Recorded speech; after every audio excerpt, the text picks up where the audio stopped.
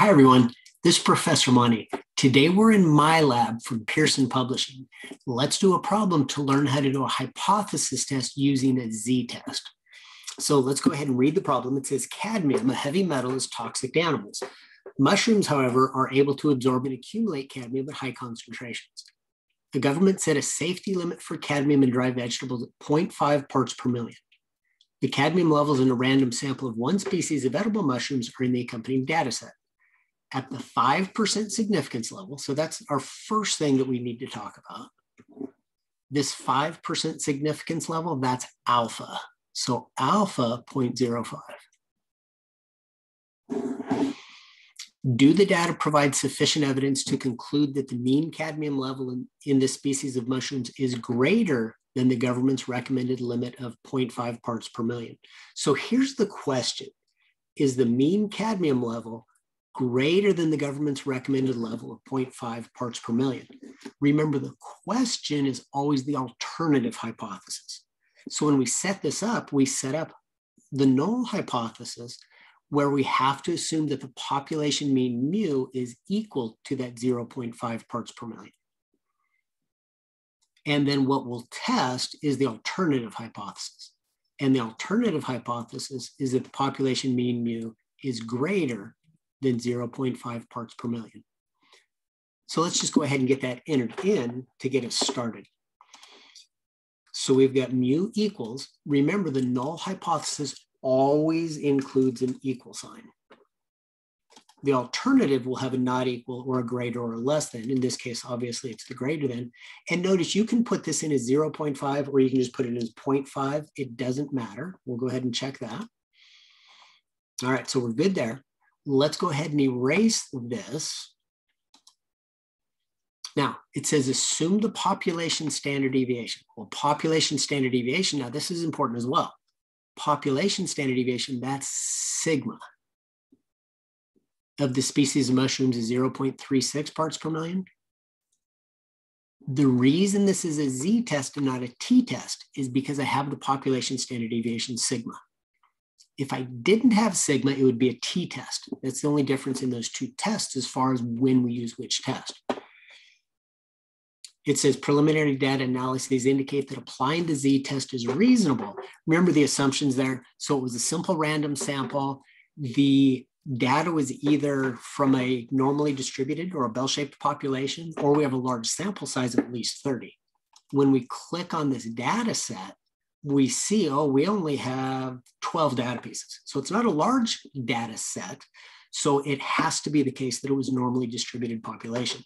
Otherwise, we couldn't do the z-test. So we click here to open it up in StatCrunch.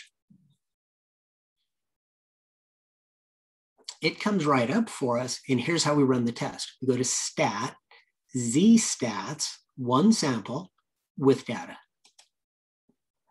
The data is in variable 1, so pick that. The standard deviation, 0.36. Now here's you have to be careful because it says it's optional. If you don't put the population standard deviation in there, it's going to calculate the sample standard deviation, put it in itself, and you're going to get the wrong answer. And that's all we need to do. We come down here to where it says hypothesis test. Well, we're testing to see if mu was equal to 0.5 or greater than 0.5. So we do have to make sure our null and alternative hypotheses are correct. But then we just compute. And what I'm getting from here are two things. I'm getting the z value here, it says z stat, and the p-value. Now, the z stat we really don't need since we're using the p-value approach. We're going to do it just because they specifically asked for it. Now, I will tell you, the p-value comes from the z-statistic, so it has to be calculated. And I believe they go to 2 decimal places. If not, we'll just remember it was 0.369. And then the p-value, we'll write that down also so that we can see it when we get rid of this. 0.6, I believe they go to 3 decimal places. We'll go 4.4. And we'll try to remember that's 439 in case we need to. Okay, so let's just drop this down so we can get back to the problem. All right, we don't need that anymore. The z value to 2 decimal places, negative 0.37. And notice I usually don't put the Z in front. And then the p-value was 0.644. All right, now here's what we do. Here's how we get to the conclusion of our test. We take that p-value and we compare it to the significance level. We want to know if that's less than or equal to 0.05, which was my significance level alpha. Clearly, that's not less than 0.05 because that's 64.4%, not less than or equal to 5%. So that's not less than or equal to. So we say do not reject the null hypothesis.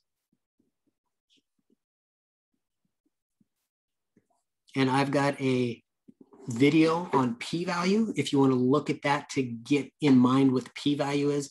But essentially p-value, that's the probability we would get our sample results or something more extreme if the null hypothesis were true.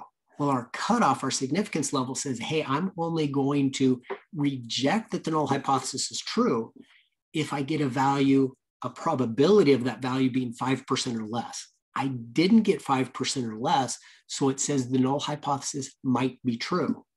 So I can't reject it. And so the answer to the question when it says, are the cadmium levels greater than the government's recommended limit of 0.5 parts per million? I have to say no. The data is not sufficient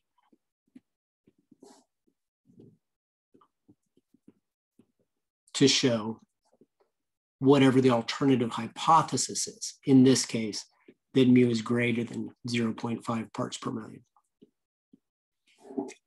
And notice up here where we say do not reject the null hypothesis, that first part where we decided to reject or not reject, the decision is always based on the null hypothesis. The conclusion answering the question is always based on the alternative hypothesis. So that's why the first one we word in terms of the null hypothesis, and the second one we word in terms of the alternative hypothesis. Now, do bear in mind, this is a comma right here. It looks almost like an R, but that was no, comma. The data is not sufficient to show mu is greater than 0.5 parts per million. And so that's what we state here. Do not reject the null hypothesis. At the 5% significance level, the data do not provide sufficient evidence to conclude that the mean cadmium level is more than the government's recommended limit. And that's essentially it. So do practice this, it'll come to you. And it's actually not terribly horrible. So good luck to you on that. And we will talk more later.